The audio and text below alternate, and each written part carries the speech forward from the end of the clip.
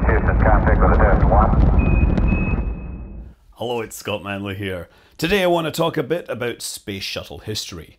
So over 30 years and over 100 missions, the Space Shuttle showed a lot of different capabilities. It broke ground in space construction and satellite servicing missions. Things like repairing the Hubble Space Telescope simply would not be possible in any other human-rated spacecraft. But there's one mission plan which drove the design of the Space Shuttle more than any other, and in the end, it never flew. During the 1970s, it was known as Shuttle Reference Mission 3B, and there was a closely related Mission 3A. So during early development of the shuttle program, they actually had hard to get political support, and it came within a single vote of being cancelled. So NASA sort of played the political game, and they made a deal with the Department of Defense. They would redesign the shuttle to accommodate a wish list of requirements, and, well, NASA pretty much paid for this, and in exchange they got support from the DoD. But even before this happened, there had actually been influence of the design from the military. For example, early shuttle designs had a blunt re-entry with very little wings, and the Air Force Flight Dynamics Laboratory said, we would prefer delta wings because those will perform more across a much wider range of airspeeds and give you control all the way down, giving you better cross-range capability. But the actual military requirements for the Space Shuttle in exchange for the political support, they were much more onerous on the design.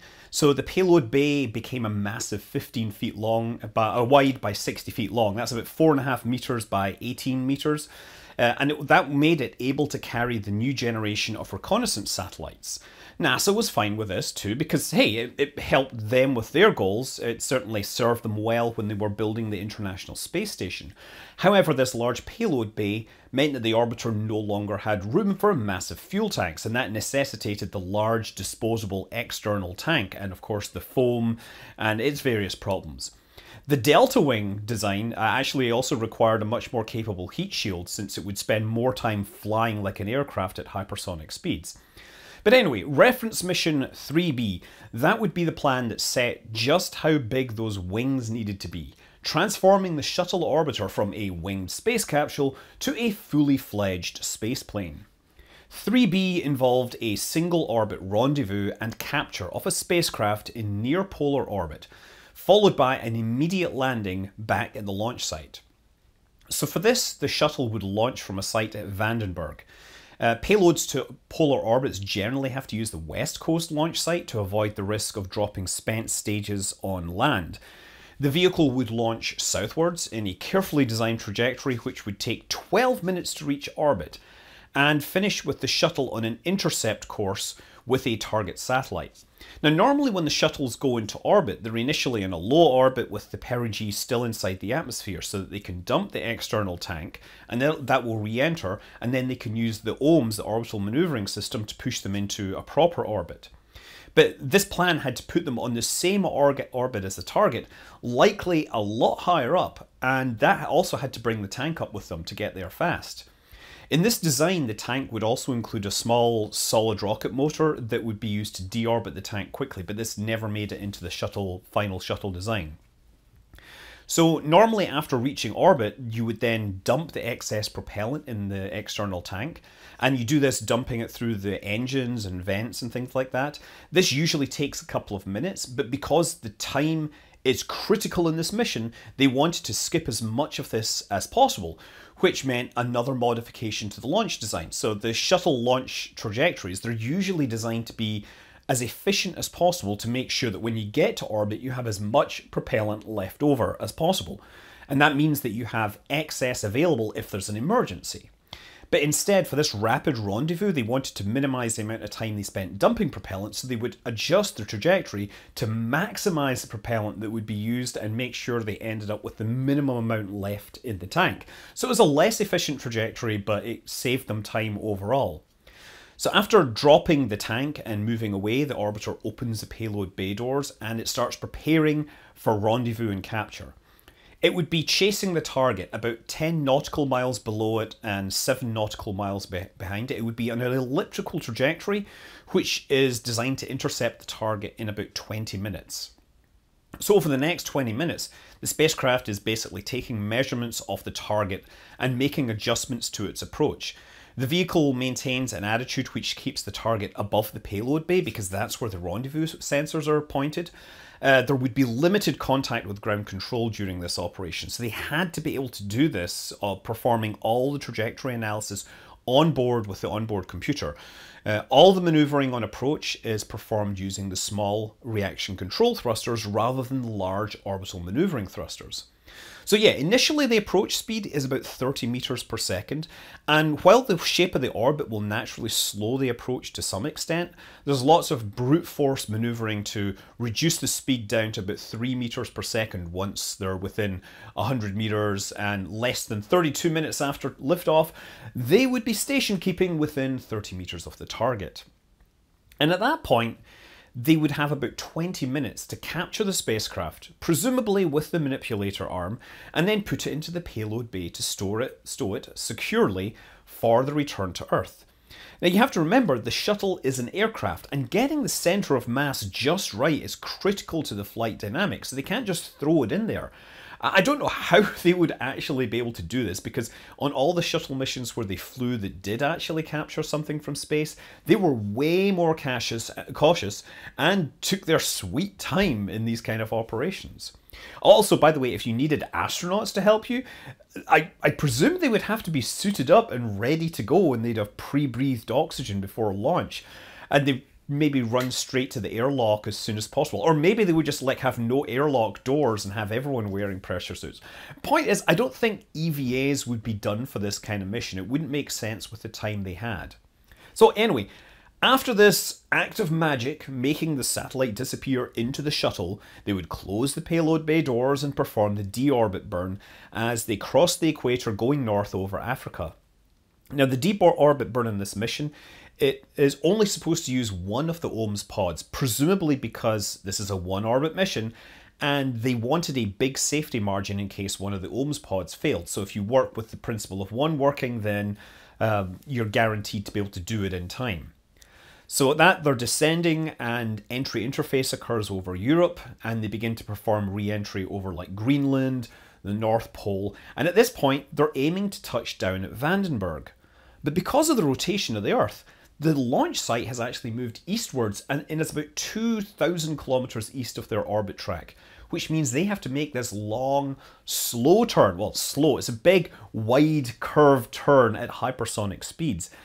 And this is the maneuver that sets the cross-range capabilities of the shuttle, and therefore the small wings that were originally envisaged for the shuttle grew into these large delta wings. So the shuttle would fly down the west coast of the US, dropping sonic booms on towns along the west coast like San Francisco, and then it would touch down and come to a halt about 1 hour and 50 minutes after taking off. So anyway, Mission 3A used essentially the same flight path, but it was deploying a satellite into orbit, so it didn't need the fast rendezvous or capture or stowing of the satellite. Instead, it was a much easier deployment. Also, during the re-entry, it wouldn't have had the mass of the satellite on board, so the wing size constraint was smaller for the 3A. So 3B set the size of the cargo bay, the performance of the thrusters, the performance of the wings. It was critical to the design of the shuttle as we knew it. Now, if you look at the mission plans for this, you'll notice that the flight path doesn't pass over the Soviet Union or any of their territories. So this mission would be really hard for an adversary to observe. And many people then took a look at this mission and they assumed that this must be some sort of sneaky plan to grab some Soviet satellite from orbit. But I highly doubt that this was the case, since they could only reasonably capture and stow a satellite in the 20-minute window if it was designed for this and it cooperated.